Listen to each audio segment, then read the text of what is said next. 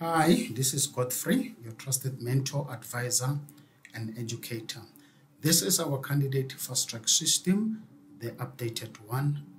So we have updated this on some of the processes. I just want to share it with you to show you what are the steps that we follow when we help and guide candidate engineers, technologists, and technicians in order to register with EXA. This is a one clear path, the 9 simple steps to complete TERs, TEOs, and the engineering reports is in less than 6 weeks without frustration and feeling overwhelmed.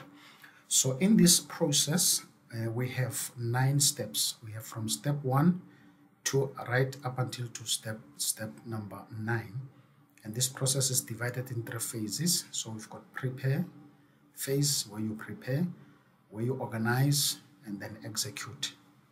So the goal of this process is to show candidates how to move from the position of being a candidate and then becoming professionally registered with the Engineering Council of South Africa.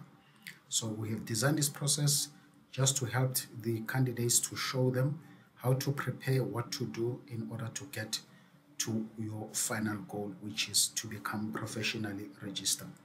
So in this process, first we begin with step number 1. When you want to register with EXA, the first thing is position. Determine the position where you are. Okay, this talks about your qualification. You need to have your engineering qualification obtained in the University of South Africa. All right. So in this step, we are looking at if you've got a BSc, you've got the BEng, you've got a BTech or National Diploma. All right. And then we also determine if you have the minimum 3 years experience post your qualification. So those are the 2 important criteria we look at. All right. And then the transformation on these steps is to make sure we move you from being confused, from confusion stage, where we're creating clarity in terms of what are the requirements. Then we move to step 2. Once we have determined your position in terms of qualification, we look at your training, which covers your work experience. Okay. In these steps, we are looking at the experience that you have gained since your first qualification. What have you done in your 3 years? And then we've got an assessment tool that we use, that we check and just to assess quickly what experience you have in order to register with EXA. So the transformation is to identify the gaps in your experience and then advise you to find the knowledge and the experience to close those gaps. Then we move to step 3, which is the path. Now in this step, we are looking at the path, whether you can register as a professional engineer or technologist or technician or as a certificated engineer. Based on your experience and your qualification, we will advise you accordingly which path you can follow. So on this step, we make sure that you don't take the wrong path. You always choose the correct path, because some people, they've got a BTech and they think that with their BTech and their experience, they can register as professional engineers. That is not what the requirement of EXA. If you want to register as a professional engineer, you must have a BSc or BEng as your qualification, because that is the requirement. So we help you to make sure that you choose the correct path here. And then once we understand the path, then we move to phase 2, which is to organize. And then we go to step 4. Here we help you to organize your report structure, the methodology that you're going to follow. And the transformation on this step is to make sure we clear the chaos in your mind, and then we create order. So based on the structure, and then we will help you to put that structure together in terms of the methodology that you need to follow when you begin to draft or to write your reports for EXA application. Then we move to step 4. Then in step 4, then based on the structure and your experience, we can then help you to align your experience to meet the 11 outcomes as required by EXA. And the transformation is to show you there is an easy way of addressing the outcome, and then we make sure that we clear, in your mind and your conscious, to move you from saying this is difficult, but showing you the easy way by using the process that we have designed. We call it alignment process. So we've designed this process that will help you to address the outcome one by one. Then we move to step number 6. And then in step number 6, that's when we do the work. Here we coach you, we advise you, we guide you on how to write the reports. So in this step, we're looking at the content of the report.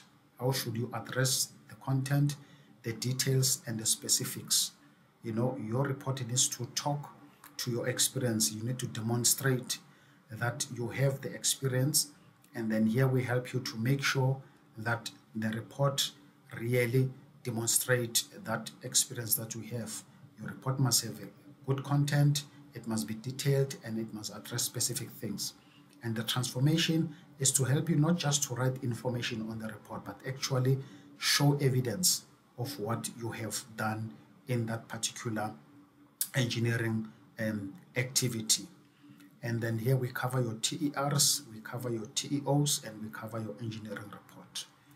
Then we move to step 7. Once we have done the reports, where we do report assessment, we review and assess your reports. We look for those, the content, we look at your details and your specification, and we assess other things in your report, that the report is written to meet EXA's requirements. And the transformation is to make sure that we reduce anxiety, and then you get the desired results that you want in your registration application process. Then we move to step number 8, and then you can submit your report to EXA once we have assessed it, to make sure that your report meets the requirements that are required by EXA. And the transformation is to reduce and help you to overcome a situation where you feel overwhelmed, and then we make sure that you submit your report with confidence. That is step number 8. And then once you have submitted your report, EXA will do their own evaluation and assessments, and then they will give you the feedback and to be invited for the interview. And then step number 9, we do interview preparation with you, where we help you, to formulate some questions based on your application form, your reports that you have submitted, and then we also share with you the presentation slides that we have created that you can modify and prepare for your presentation once you are invited for the interview. And the whole transformation in this step is to make sure you don't self-sabotage. Okay, you don't sabotage yourself. You prepare in such a way that when you get to the interview, you are able to sell yourself. Okay, self-selling.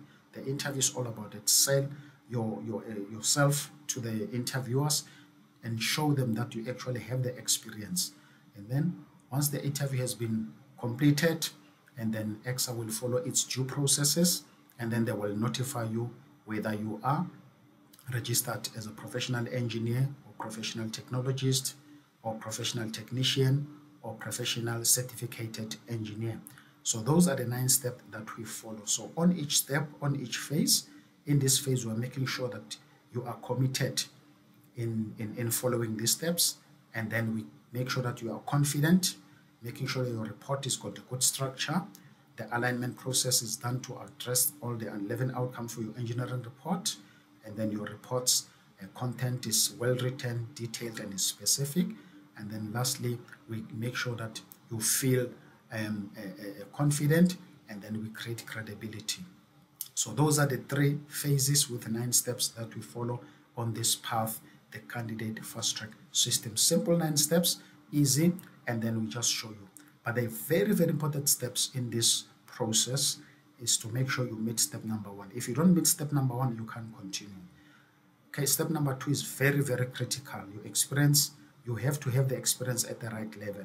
Some people, they've got a BTech, but when you look at the experience, they don't have the right experience at the level of a technology. So this is a very important step. Number 5 is also a very important step. These steps, we call them the hot steps. Number 2, number 5, and then number 6 is also a hot step, and number 9 is a hot step. Okay, make sure the experience is correct. You align your experience properly, and then you can able to go and present yourself in the interview.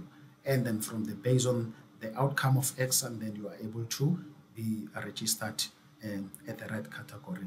So this is the candidate fast track system in summary, and I hope this will help you, and we invite you to come and work with us. Then we can help you, guide you, coach you, educate you, take you through all these 9 steps. At the end of the day, you are able to register, and then we will conclude this training.